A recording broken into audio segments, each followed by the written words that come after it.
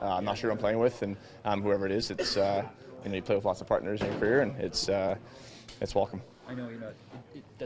It's not 100% sure to be Jake, but how did you like working with him a little bit out there today, like at Gardner? Obviously, he's a kid with a whole bunch of skill and sees the ice well and moves the puck well and very creative in the offensive zone. So, I thought it was just a practice, but it was nice playing with him. What is it about this dressing room, or any hockey room for that matter, that allows you to come in and acclimate almost immediately? It's just it's a great group of guys here.